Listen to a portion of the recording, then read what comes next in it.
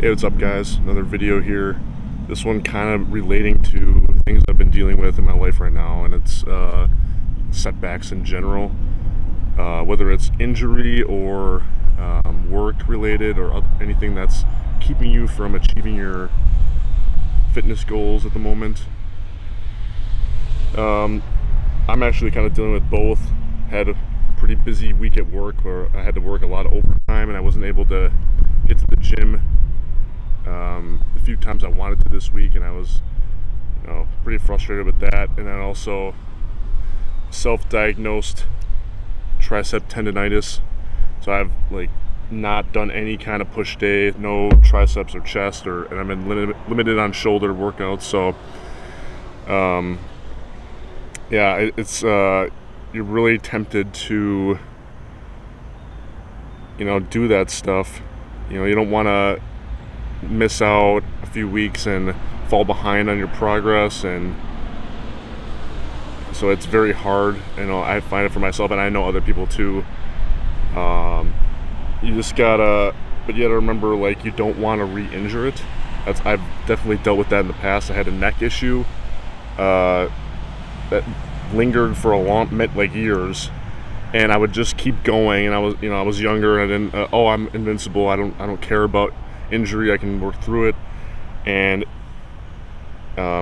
it took me a couple years and some physical therapy to actually get through that and fix it permanently. So yeah, I would do not, if something's bothering you, listen to your body and give it rest, give it time to heal.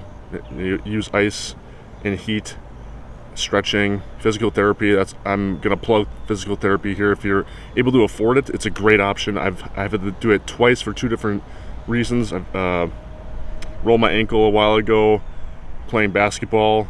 I had issues with weak ankles before, and completely fixed. Haven't had an issue since. And also my neck, great option if you have that available for you. But as far as injuries go, yeah, you need to give it a few weeks depending on the severity of the injury. If you break your leg, it's obviously way different, but just like a minor kind of uncomfortable feeling here, I know it's gonna take, I've read up to 6 weeks. So you gotta listen to your body, give it time to heal so you don't re-injure, and then you'll be out longer. So what can you do while you're kind of out and not doing the lifts you want to? I always say do a lot of stretching. Try to increase or lower the time you're out and try to get back as soon as possible. Yeah, what I just said, the rehabilitation phase of it, heating, icing, stretching, resting. Do a lot of that. Focus on that for that muscle group. And then while also I'm you can still, for me, the arm, I can still do legs, so I've been focusing pretty hard on improving my legs. And then finally, when you're trying to get back into, say triceps or chest for me, you don't want to just go back to the weight you were using. I'm definitely going to go weight. I'm definitely have lost strength, for taking a couple months off. And with my work lately, where I've had to miss a lot of time at the gym, I've brought a journal with me to the gym. I write down kind of a baseline. I went lighter weight, kind of a little bit more reps, and I wrote that down.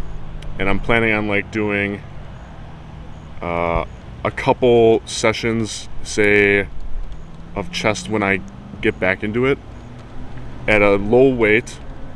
Then after that, if I feel comfortable and if it's feeling good, add 5 pounds, add 10 pounds maybe, depending on the lift, for the next week.